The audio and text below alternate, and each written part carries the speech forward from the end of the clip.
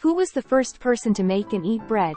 The origins of bread can be traced back thousands of years to the Neolithic era, and it is challenging to pinpoint the exact individual who first made and consumed bread.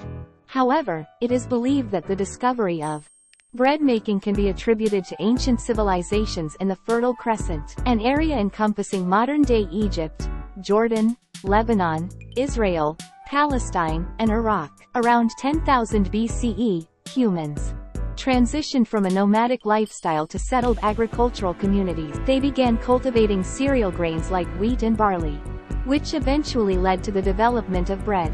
Initially, grains were likely crushed and mixed with water to create a simple porridge. Over time, the realization that this mixture could be left to ferment and rise resulted in the creation of a more recognizable form of bread. Evidence suggests that ancient Egyptians played a significant role